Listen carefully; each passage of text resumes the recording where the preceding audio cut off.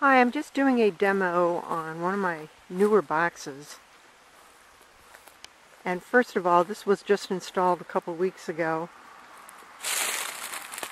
And even though I'm near some brushy habitat, I'm far enough away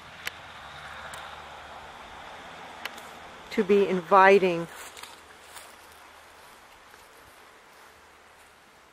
within this habitat to bluebirds and tree swallows.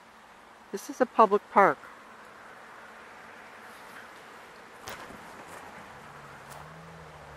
Just had a yellow jacket fly past me, so had to jump there. But anyway, so I want you to see, this is the 1-inch conduit. That's an 8-inch wide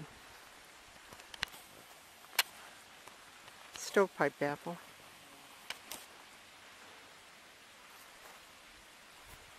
It's got the Noel guard on it, and you can see I pronged it out,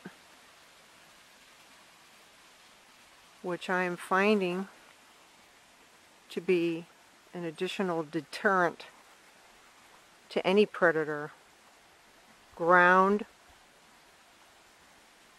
reptiles such as a snake.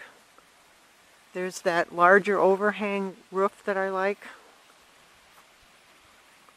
And you can see how spacious this Noel guard is. It's not tight, but it's pretty effective in keeping the wrong critters out.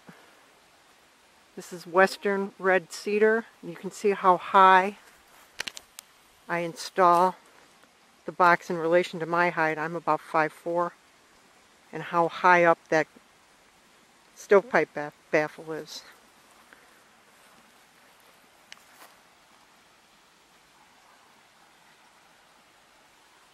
So we have ventilation here, and then there, but notice that no water is going to get in that ventilation slot because of that large overhang, which also does some shading as well. This is the Carl Little Nestbox design.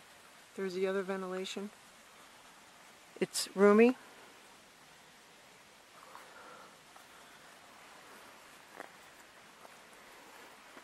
And I like the fact that it's shaded right now. So it's about 1:30 in the afternoon. So it's an ideal box. I'm waiting for some action. I'm very happy with this design, and I enjoy working with it.